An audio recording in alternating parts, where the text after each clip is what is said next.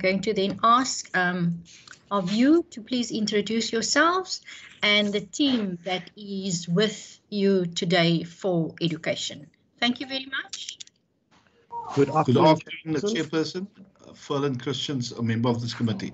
Mr. Start of this meeting. Regan Allen. Good afternoon, Chairperson. Gillian Bosman. It's after 2 o'clock. Goeiemiddag, voorzitter. If you can switch off your mic, please. Continue, Member Brankhuis. Goeiemiddag, voorzitter, en goeiemiddag al die members. Khalil Brankhuis.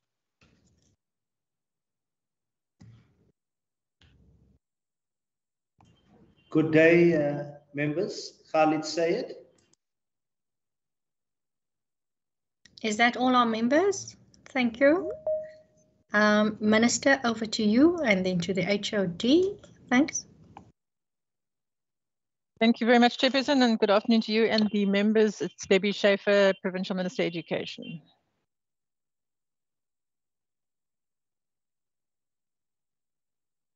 Good afternoon, Mrs. Botha and members. Brent Walters, HOD for Education. And I am accompanied today by the DDGs, Mr. Lewis, Mr. Eli, Mr. Abrams, and Mr. Mohammed, and also Chief Director Finance, Ms. Faulkner. Thank you, Chairperson. Thank you very much. On that note, HOD, then we will continue.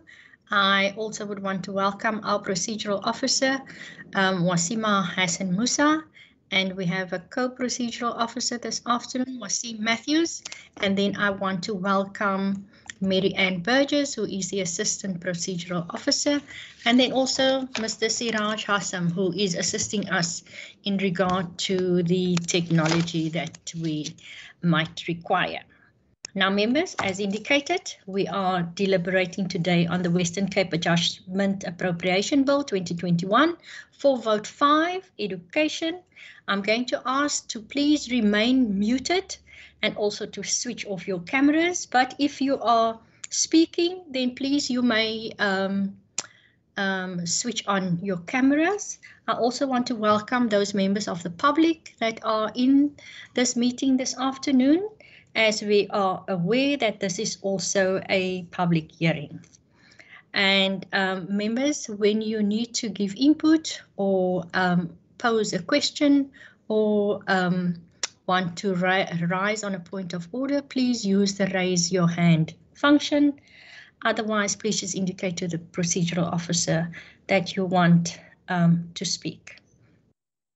Now, in regard to the appropriation, Minister, I'm going to give an opportunity to you as well as the HOD, just in terms of opening remarks in regard to this appropriation, and then thereafter we will deal with the content of this appropriation. Thank you very much. Over to you. Thank you very much, Chairperson. I will be extremely brief. The detail will be going into with our officials who've prepared for this presentation. But I just want to say that for the first time, I think, well, certainly since I've been appointed, we welcome the fact that money has been given to us by National Treasury for the wage negotiations, which are, as you know, done nationally and for which we have over the years having to compensate for. So we're very happy about that.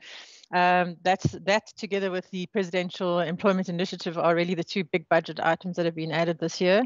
The Presidential Employment Initiative, obviously we are happy to have these young people in our schools. We are very happy that young people are being given employment. The problem is that it doesn't add to our baseline budget. So we are concerned about the sustainability thereof, as well as the fact that, you know, that it's essentially removing control from the provincial education departments as to how we use that money. But we certainly are happy to have it, and those really are the main items. But I would like to hand over to my HOD for the rest of the presentation. Thank you very much, Chairperson. Thank you very much, Minister and Chairperson and members. I think today we're presenting a net adjustment of 928.386 million. And as Minister indicated, obviously we're grateful for the additional funding that we have been given. Obviously, they come with lots of responsibility and some constraints. As Minister mentioned, it consists of a few main elements. I think the major one being the 566 million being given for the Presidential Youth Employment Initiative. Then the 490 million we've been given for the servicing of the wage agreement. And then there are some pluses and minuses in relation to infrastructure. We've been given some rollover money, and in that regard, for infrastructure, we're replanning and repackaging our maintenance program to ensure we have more value for money. And then obviously there's some deferred expenditure in infrastructure due to some contractual difficulties. And then maybe to also say some of the rollovers also consist of MST grants from a previous year and NSNP funding from last year, which was then rolled over and brought back into this budget. The net effect of all those pluses and minuses and a few environments, Chairperson, is an amount of 928.386 million. And I'll be presenting to the committee this afternoon, and I think we'll open up for any questions that there may be in relation to these amounts. Thank you very much, Chairperson. Thank you very much, Minister, and thank you very much, HOD. Now, members, our vote then starts in regard to the Blue Book that we all have received. Starts on page 73 up until including the annexures up until page 99. Now, in regard to that, I'm going to table to you now pages 73 up until page 86, excluding the annexures. If you want to pose a question on the annexures, please indicate so, but I'm tabling that pages for you. So I'm taking your questions. None? Doesn't seem so. Members, are you here?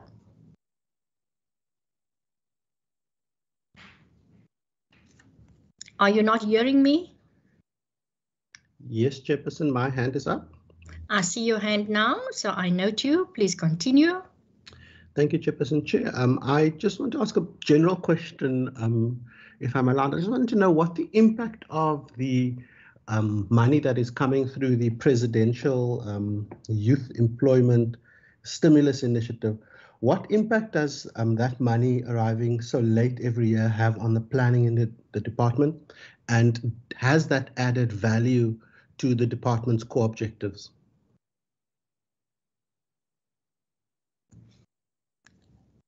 Also in regard to that question, just latching on, we have, I want to say 3 months in nearing the end of the financial year. Are we able to spend that money? Member Christians? Chair, I think mine is exactly the same. If I remember correctly, we received the money very late in the previous financial year. I almost think that Minister Safer said it was fiscal dumping in the previous financial year because the money arrived so late. And of course, not all of that money could be utilized.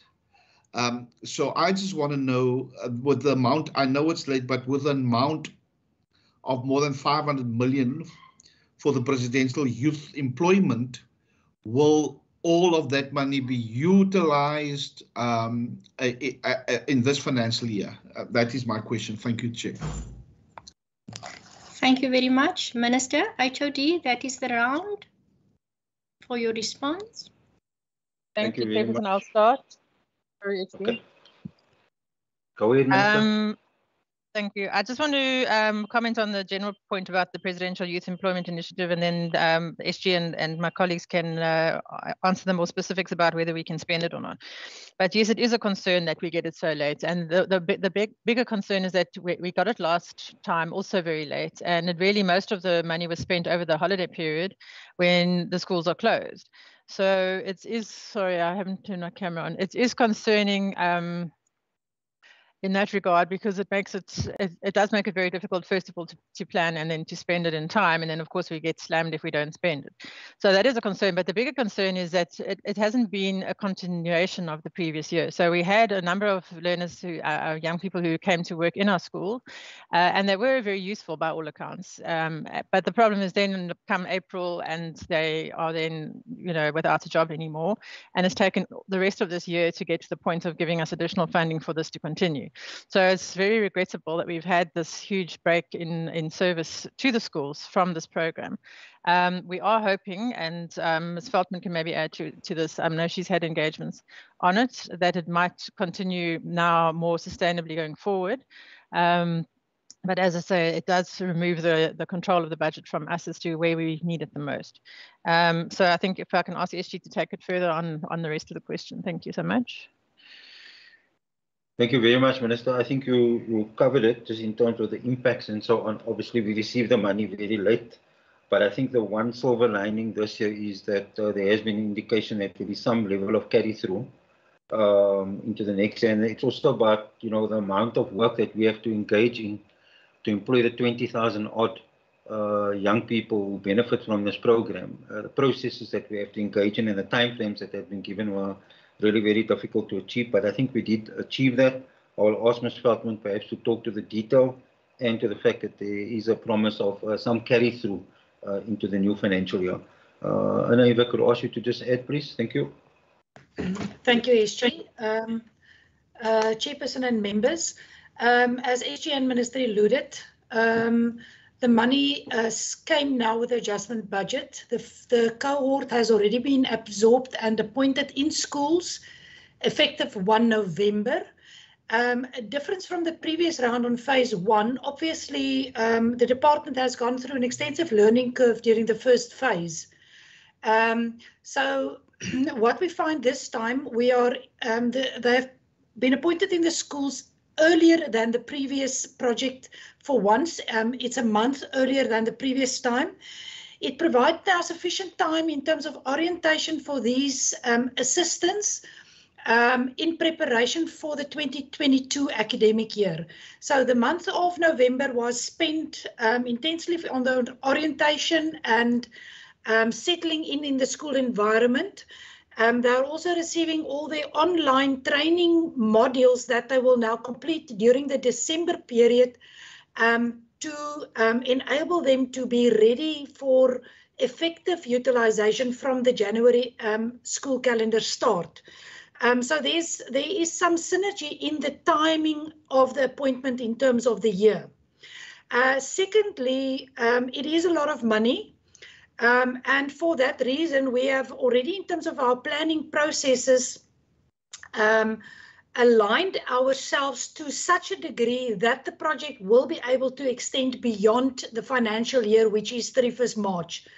So we've been in close collaboration with the Provincial Treasury from the onset.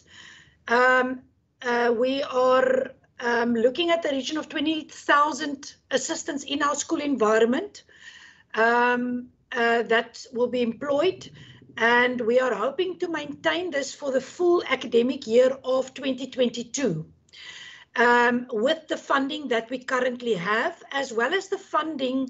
It's coupled from the phase 1 funding that wasn't spent, that the committee has referred to, as well as funding from this phase 2 that will extend into the next financial year. Which will make the project sustainable and provide the full benefits to the schools as well as the assistants over the full duration of the academic year. And then there is advanced conversations already on the national sphere for the sector. Although we don't have confirmation yet, we are anticipating and hoping that this would become an intervention over the entire MTEF. And we expect to receive more clarity on that by the end of the financial year. But for the Western Cape, we are already geared, and we are arranging the program such that we would have that benefit in our schools for the 2022 academic year as a minimum. Thank you, Chairperson.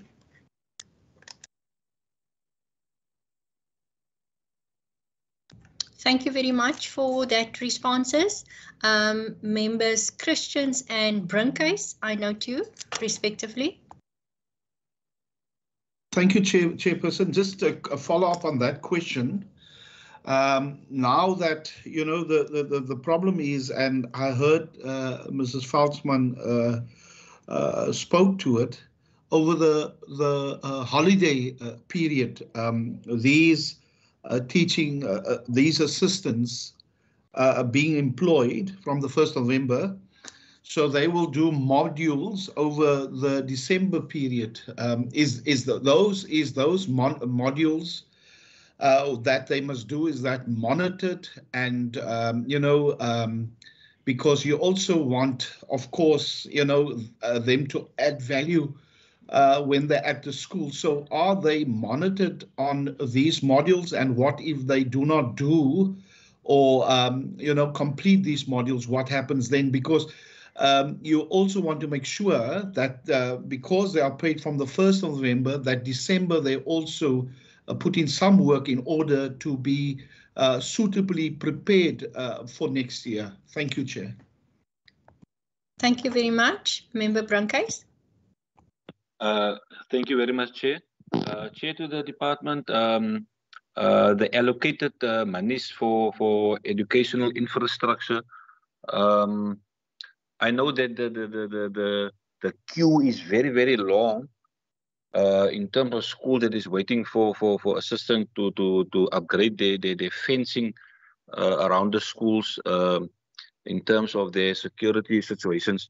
So those allocations for educational infrastructures to the schools, how much priority will be given to the special fencing for the schools? Thank you very much, Chair. Thank you. Member Syed. Chair, thank you very much. I think Member Brinkhuis covered me on the issue of fencing. You're quite in sync now. Yeah, that's my favorite topic. But Chair, just on the issue of learner transport, I just wanted to get a sense, with all these changes taking place, some of the shifting of funds, those learner transport interventions that were put in place this year, or that have been put in place in the past few months on the basis of certain things that have happened, some emergencies. I take, for example, the Mossel Bay case into account. Will those learner transport interventions continue, or will things go back to normal? I just wanted to get a sense. Thank you. I mean, do we have sufficient funding for them to continue as the provision funds been allocated? Thank you. Thank you very much. Minister HOD, that's this round. Thank you. Thank you very much. Sorry.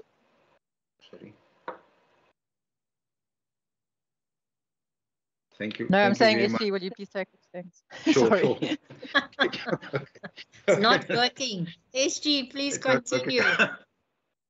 Thank you. No, I just want, maybe I can just ask in relation to the questions on infrastructure and learner transport, if Mr. Abrams could perhaps just tackle those questions, those two questions.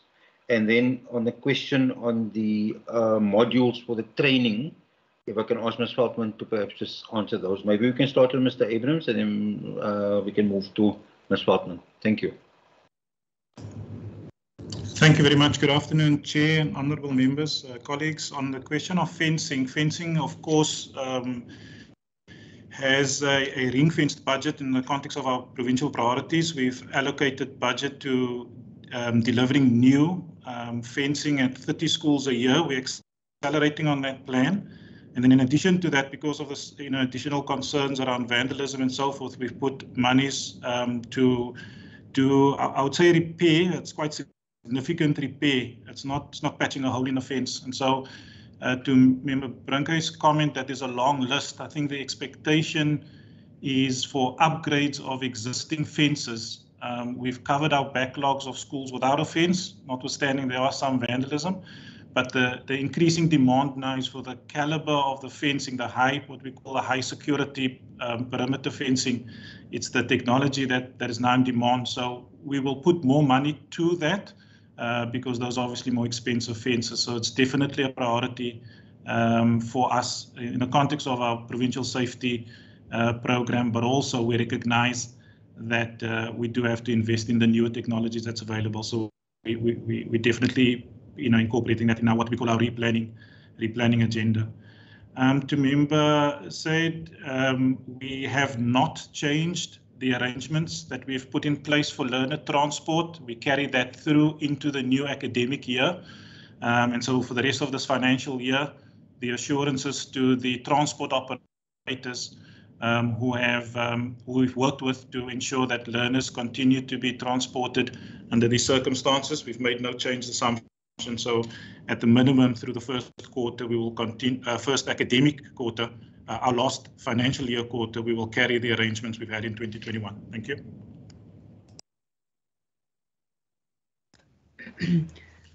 Thank you, Chairperson. In response to the question with regard to the training modules, yes, firstly, the assistance has been provided with data, so they will be able to access the modules as the first point. And then secondly, all the modules are monitored. They've got built-in evaluation monitoring tools, which first requires an assessment modules for the required standard, and then there is also monitoring in terms of completing and ensuring that all candidates required to complete a specific module does complete it. So it is compulsory and it is being monitored to give assurance. Thank you.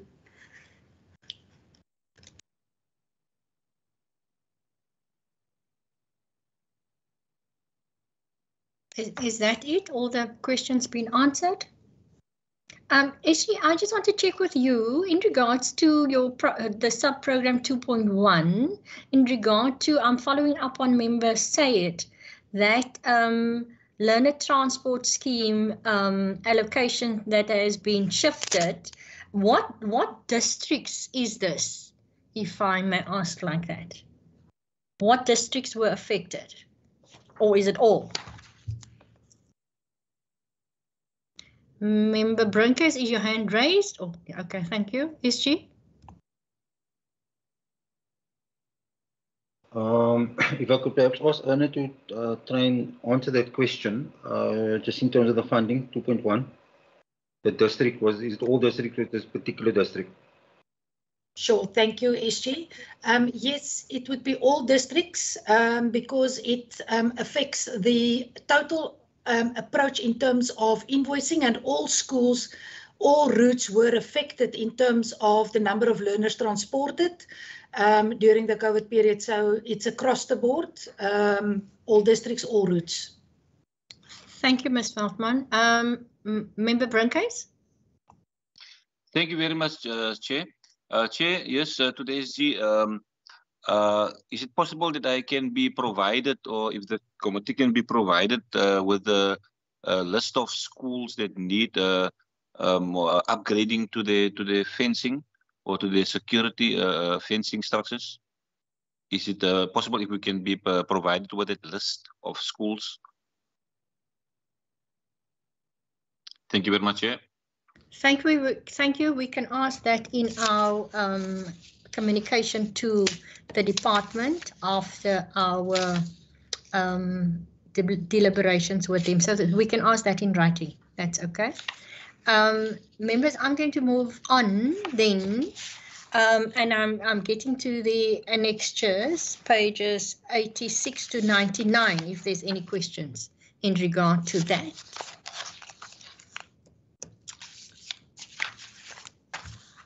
Not on it. I just want to ask SG, in regard to the schedule of infrastructure and the provision made of completing the projects. There are some projects indicated for completion at the end of March, so it's at the end of the financial year next year. are we sort of en route to be completed by then?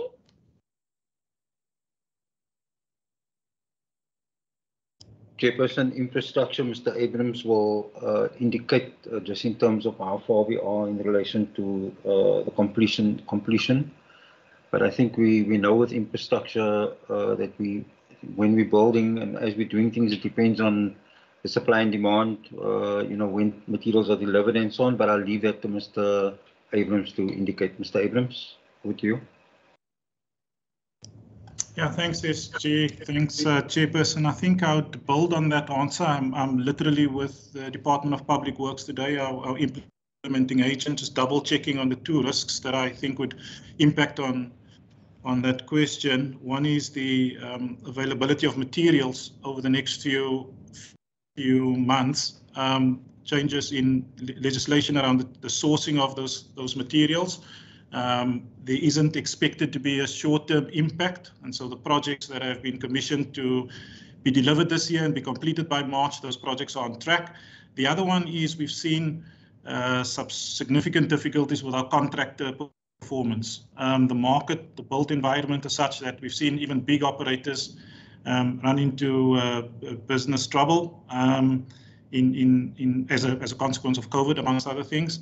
And so I'm also looking at the projects and who have those projects in hand. And again, the bottom line is that for the projects that are immediately on the delivery schedule to be delivered by March, those risks are being managed. And so I can provide in a statement, Chairperson, that the projects are on track for delivery by the end of this financial year. We have already descoped and deferred the maintenance projects where we think will need to be replanned and handed to contractors that are able to withstand some of the challenges we've got going on at the moment. But hopefully that answers your question, Chairperson. Thank you. Thank you very much, Mr. Abrams. I'm just affording an opportunity for Member Brinkhuis. Are you following up? Thank you very much, Chair. A new question, Chair. Continue. Thank you, Chair. Chair, to the department, if I can get an update on, in the last financial year, the department indicated there will be a project for the Darling area that is in the Swartland municipality. I just want to know if I can get an update on the Darling project. Thank you. Thank you, Chair. SG? Chairperson, in the last financial year, is there anybody on our line, either Anna or Mr. Abrams, who can answer that? Darling project? I can, SG and Chairperson. Shall I go ahead? Continue. Thank you. The two parts to that answer. One is we've prioritized capital development projects. In other words, building new schools, and the Swartland particularly, with Mauriceburg in flight, having been progressed. Darling is next in line, as it were, in the Swartland area. The project is in the planning phase, Chairperson and Member Brinkhuis. What I mean is there's an opportunity to repurpose a building, a hostel, as it were, in the short term to be a new high school that might offer technical subjects, and it's a collaboration with the TVET. In addition to that, we have sourced and worked with the local municipality on an alternative piece of ground. So the planning of a high school in Darling is underway, and we will, as per the procedures, run consultations with the local community on the exact timings, and before we take that to tender, definitely on the cards. So, thank you. Thank you, Mr. Abrams. Will you also keep us in the loop in regard to Darling, please? Then I just want to ask, in regard to this morning, we had DCAS in front of us, and they have indicated that there is a holiday program. They have 15 million set aside for a holiday program during the December-January holiday period. I just wanted to check with you, are some of our schools going to be utilized as these holiday centers within our districts? SG?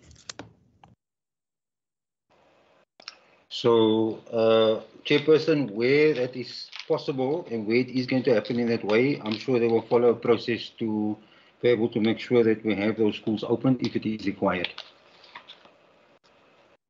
Okay, thank you very much.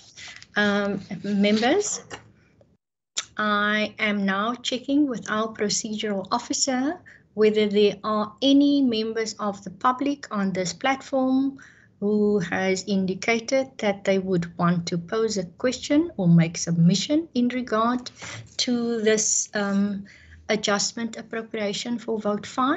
Wasima? Chair, I received no requests to be part of this meeting or to do any oral submissions. And as I'm looking at the participants, there are no members of the public in this meeting at present. Thank you very much for that update. I am now, Minister, going to go back to you and then the SG. Any last thoughts or closing remarks?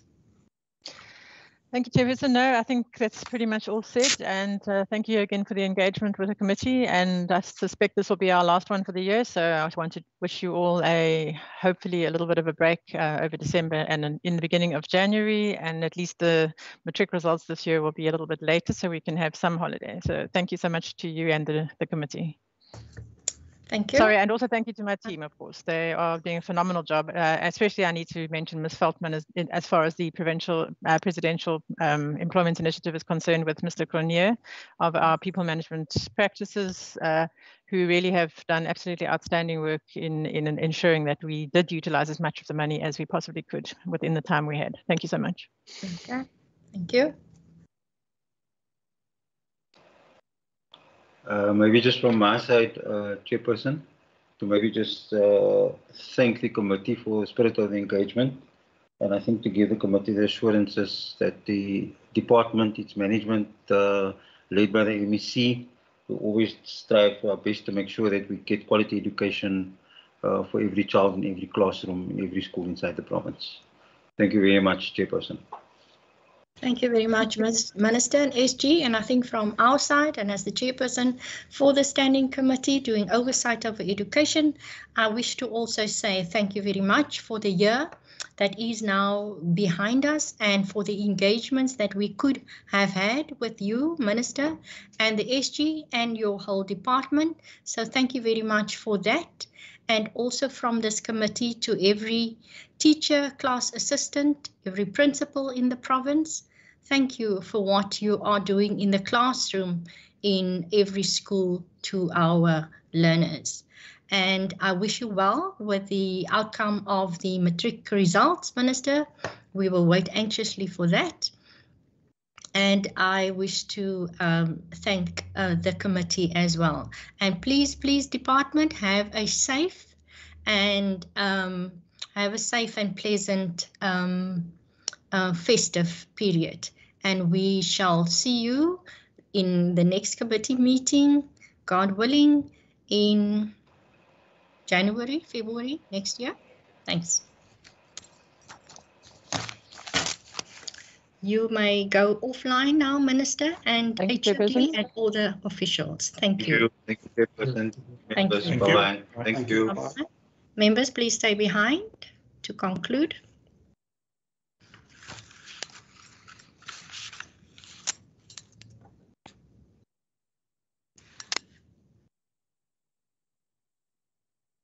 Okay, I am taking any resolutions from this engagement. And then we will adopt the report for vote 5 to the Western Cape Adjustment Appropriation Bill. Nothing? Wasima, can you flight the report for us? Sure, Chair. A second.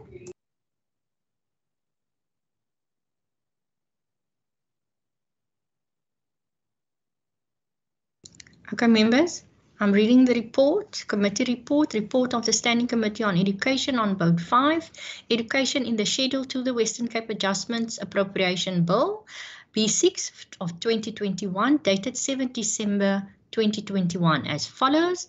The Standing Committee on Education, having deliberated on the subject of Vote 5, Education in the Schedule to the Western Cape Adjustments Appropriation Bill, B6 of 2021, referred to the committee in accordance with Standing Rule 188, reports that it supports or not support the vote. Members, over to you. Chair, Member Brankes, I don't support. I noted Member Bosman first. Member Brankes, I'll note you after. Okay. Chair, I'd like to move that we support the vote.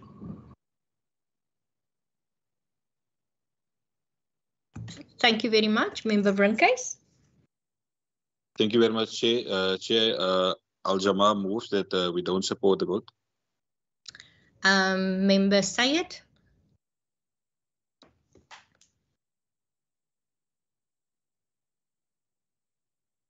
Member Christians, you were next. Chair, ACDP support the adjustment appropriation. Thank you. Member Syed, back to you. Chair, sorry, I was on mute. I didn't realize I was on mute. I would like the viewpoint of the ANC to be recorded that we do not support the vote. Thank you. Okay. Member Allen. Thank you, Chairperson. I support and I'm happy to hear that other parties here, like the ACDP, is also supporting the vote. Okay. In regard to members with voting rights in this committee, it is the DA, the ANC, the ACDP. I am correct, Wasima, and not the Al-Jamaa, neither the EFF. Yes, ma'am.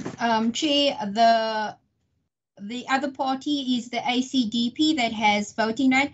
Al-Jamaa is an alternate member of the committee. Yeah, okay. All right. Okay, so we will just then... Sorry, Chair, doesn't the alternative member have voting rights? But what is the EFF, the alternate member? No, I am Chair, the Al-Jamaa member, Member Brankes. No, but you will only have a voting right in the light of Member Christians being absent. Am I correct? Chair, may I come in here? Yes. Chair, in the event that Member Christians is not available in the meeting, the alternate member, Member Brankes from the Al-Jamaa or Member Makama Boyka from the EFF, will take up that vote. But given the fact that Member Christians is in the meeting, he will take up that vote. Member Brankes' vote, he can note it in the minutes that he has also put in a vote that he does not support the bill. Yeah, we will record in the minute that he does not support as Al-Jamaa. Yeah, but it does not. He does not have a vote. That's correct, Chair. Okay. All right. Member Brankes? You understand? Yes, I'm clear. You understand that? I understand. Thank you very much. All right. Thank you. Members Christians and Member Allen, your hands are still raised? No, my hand is up, Chair. Oh, okay, your hand is up. I just want to ask. Member Allen? Okay. So Member Christians, go ahead, please. No, Chairperson, I just want to ask the question, just the question. Does it mean that Al-Jamaa and the ANC want to send the money back for the wage negotiations and also the assistance, the money that was given? So I wonder, do they want us to return the money or what? Thank you, Chair. I think we're not going to deliberate on that now. Member Said, you're not going to answer that. I think I was just going to laugh. Member Christian needs to pose that. He needs to pose that in his speech in the House. Yes, I was going to say that. You can ask in the speech. Thank you very much, Member Christians. Thank you very much. Okay, so members, just coming back to our business, reading the committee report. The committee report will then read as follows. Report of the Standing Committee on Education on Vote 5, Education in the Schedule to the Western Cape Adjustments Appropriation Bill B6 of 2021, dated 7 December 2021, as follows. The Standing Committee on Education, having deliberated on the subject of Vote 5, Education in the Schedule to the Western Cape Adjustments Appropriation Bill B6 of 2021 referred to the committee in accordance with Standing Rule 188 reports that it supports the vote.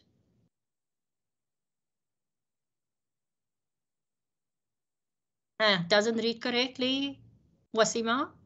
In accordance with Standing Rule 188, report that it supports vote.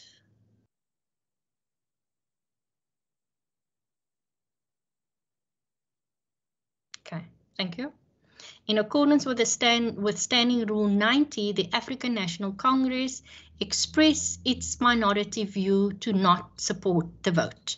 Then we will record in the minute in regard to Al-Jamaa as well as in regard to the ACDP. Members, that brings us to the end of our standing committee meeting.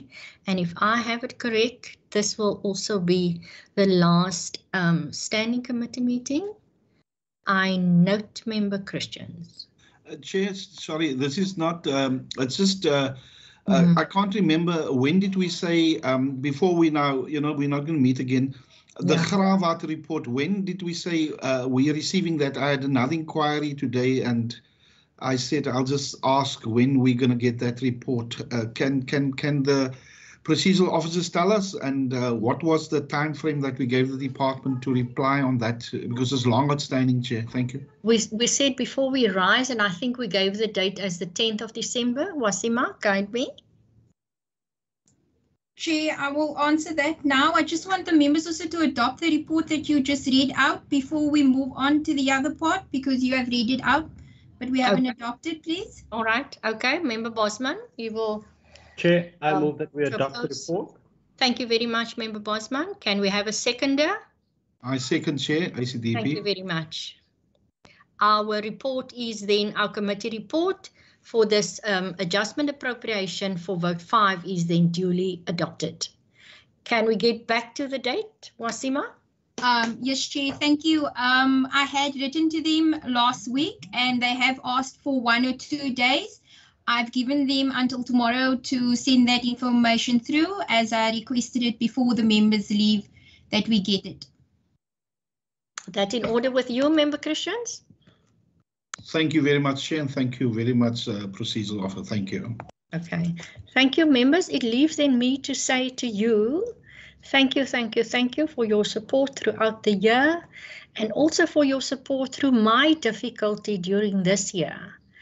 And I want to say to you that please go and have a good break, but have a safe break and have a good break with your families.